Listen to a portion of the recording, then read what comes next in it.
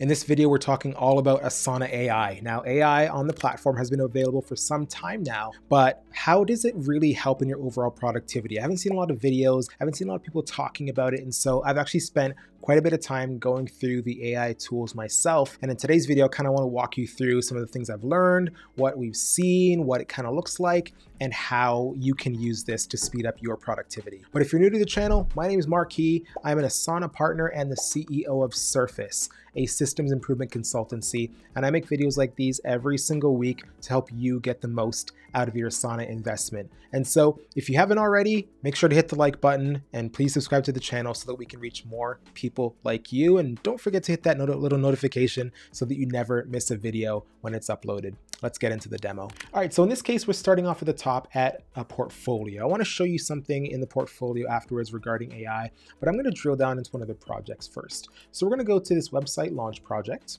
and we're going to just go through some of the features and I'll walk you through what they look like. The first one we're going to look at are smart summaries. And so we asked our friend Chad to just come up with some just text for us to use within these where we could summarize these within the project here. And so what we're going to do is we have a description, have all the information, and let's say that this was, way longer and there's lots of information, lots of links there. We just have this little feature where we can ask AI Assist to summarize this task. Okay, so that's the first thing that I'm going to do. So here we can see it's summarizing, it's thinking.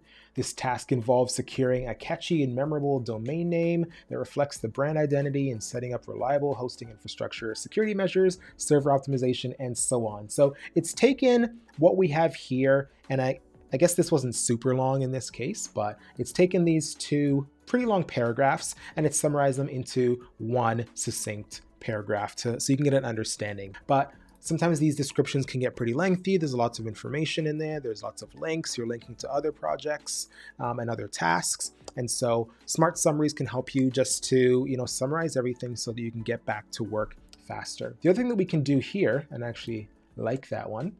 Let's like it. There we go.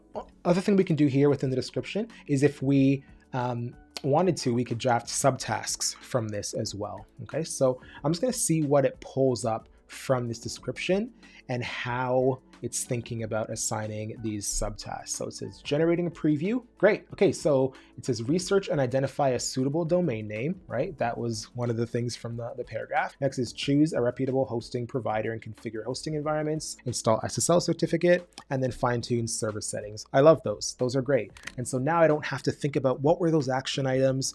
This is great for even like Zoom meetings. Sometimes I do that where I'll just have like the transcript from a Zoom meeting. I pop it into Asana and I'm like assign subtask and it'll come up with all the action items and it will also summarize the meeting for me. So some really cool use cases you can use for Asana AI here. Okay, and the next thing we're going to look at here is a smart editor. And so that was the last one here. We can do it in the description. We can also do that in the comments here as well. In this case, I'm just going to get some recommendations on how, Asana would write this. So I'm going to recommend some edits here, just drafting some text, generating preview. And so there's a few options here. We can refine it where we want to change the tone if we want it to do something more professional, more direct, friendly, and so on. We can shorten this, lengthen it, or change the format of it. So in this case, I'm going to change this to be casual. Let's just see what it comes up with. And then maybe I'll shorten it as well. So make sure you get a catchy and memorable domain name that really represents your brand. Also, make sure the domain name you want is available and matches the purpose and audience of your website. So yeah, it's definitely a bit more casual here. We can obviously play around with this to get at what we want. Let's just shorten this and see what it gives us as well. I wonder if it will give us that same summary. Choose a catchy and available domain name. So what it's done is it's just pulled out some words. It's streamlined the copy. We still have those two separate paragraphs, but it has made it shorter as well. And so let me just go back in here. I'm going to make this friendly. Let's see what it does just for fun. Please select a memorable and easily accessible domain name that accurately reflects your brand and aligns with your target audience on your website. It's important. So yeah, I mean, we can obviously refine this. I'm going to replace this. And like we always recommend with AI, like don't just take it at face value. You want to go in and make sure you make those edits, make sure it makes sense. But working with a workflow like this and having AI as the assistant can make your workflow so much faster. And what's also nice is you'll notice in the top right corner here, you have this Ask AI button as well. And so you can open this up and ask AI pretty much anything. So what it's going to do is it pulls in all the information from the project and generates, some topics that it thinks would be helpful for you. So what are the key milestones and stages of the website project, right? Of course, if I'm coming in, I'm leadership, I would want to know something like that. I'm a project manager, I'd want to know something like that. Can you provide an overview of the tasks and progress in stage 4, launch, post-launch August section, and then the last one is show me the tasks assigned to me in stage 2. So I'm actually gonna click on this one and see what it comes up. So gathering tasks, analyzing info, and now it's writing the answer. So it's gonna give me an overview of all the sections in stage 4, which is down here, launch and post-launch in August. So let's see what it's doing. It's writing our answer. It's analyzing a lot of data. So I'm sure it's going through all the subtasks right now. It's going through all the descriptions, comments maybe. There we go. Here we are. So stage 4 of the website launch project contains tasks related to launching the website and post-launch activities. This includes launch activities, the official launch milestone, which covers unveiling the website publicly and monitoring performance, the post-launch marketing task for driving continued interest after launch, and then there are post-launch activities. So this is incredible because you can then go in and you can take that answer. Yep, thanks so much. If we go back, we can ask any follow-up questions here as well, and then Asana will go through this. So I can say, what percentage of the tasks are marked as not urgent? Right, as you can see, we've got this priority. We can see all the purple there that are not urgent, and let's see what it comes back with. So gathering tasks, note that this could take up to 2 minutes, depending on how much information there is in your project. And it's writing our answer. There we go. All right, so let's see. Oh, it's giving me some numbers here, some coding snippets here. So to determine the percentage of the tasks marked as not urgent priority, I analyze the task data contained between tasks tags. Out of 37 total tasks, 7 tasks were marked priority not urgent. Love that. Therefore, the percentage of tasks marked as not urgent priority is 7 over 37, which is 18.9% rounded to 19%. The not urgent priority tasks, I didn't even ask it for what the not urgent priority tasks were, but it gave them all to me. So I love this. So this is one of the ways that you can use this. Ask AI is project specific, and I should note this, that you need to have at least the enterprise license or an enterprise license to access some of these AI features. The smart summaries, the smart subtasks, and the smart edits, those are all available on the advanced. But if you want to ask AI and some of the ones that I'm going to show you now around status updates, you do need to be on at least the enterprise plan.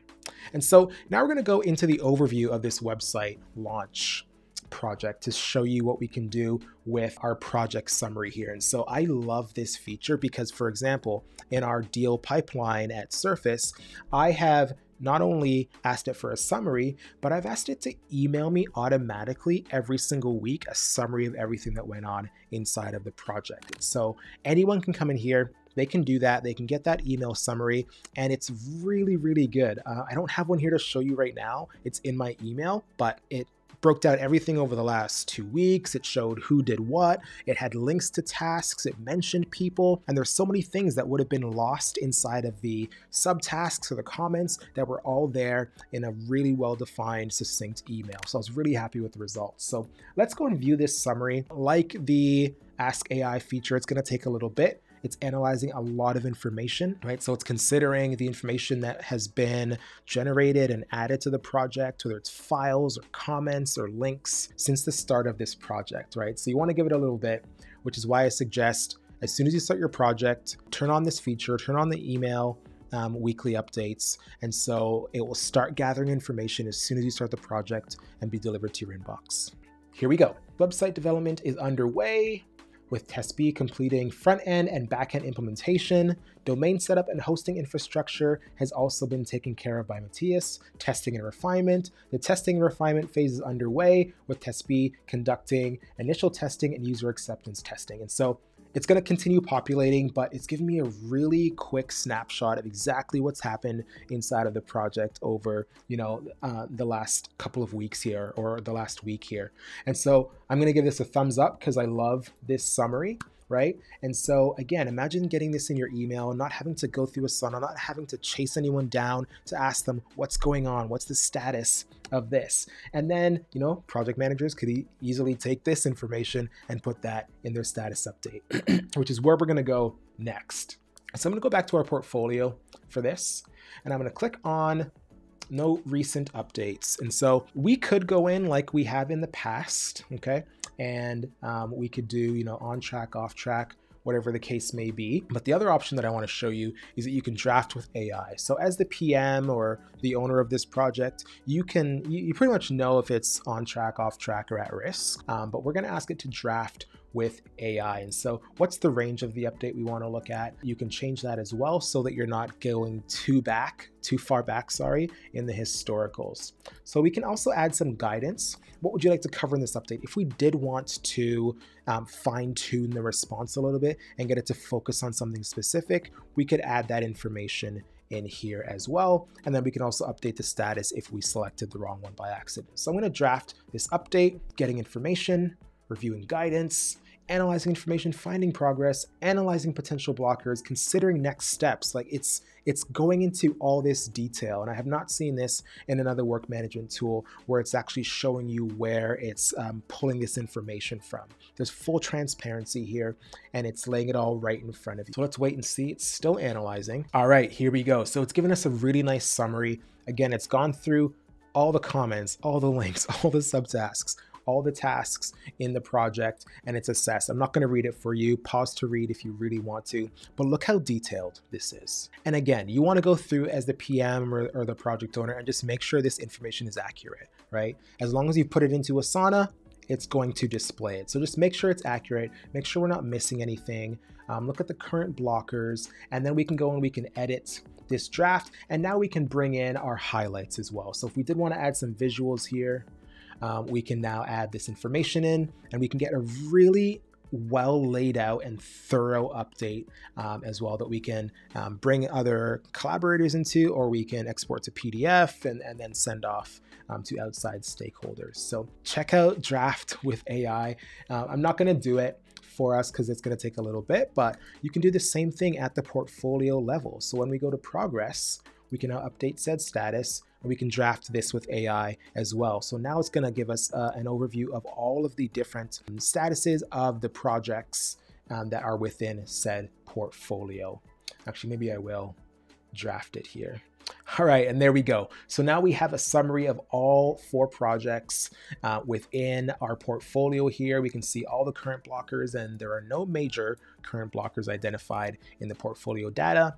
We can see what milestones are upcoming, and then of course we can edit that draft. In this case, I'm just going to post it as is. All right. And the last thing that you can do at this current point in time, April 2024, is you can also draft goal updates as well, which is really, really cool. Because as you're moving towards your goals, whether they're in manual or automatic progress mode, you can draft updates on those goals as well to inform the people that would need to see that information. But I'm not going to show you that because, as you can see, we're not in the System Builder Academy space. We're in the Surface space today because we have these AI features turned on, and you don't need to see all my company's personal goals. So tell me what you thought of these AI features.